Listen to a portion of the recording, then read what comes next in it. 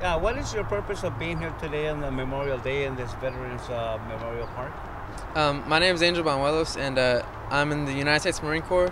I feel it's my obligation to pay my respects to our fallen troops and my comrades in service. And how about you? Me llamo Jessica Lozano, yo soy parte de US Army. Vinimos nosotros a pagar nuestros respetos a los veteranos que han murido en la guerra, y como nosotros somos parte del militaria, sentimos que es como una obligación para venir a respetarlos. I'm a veteran from the United States Air National Guard, which is the Air Force, and I served 6 years. I got out as a staff sergeant. My name is Staff Sergeant Francis Cardenas.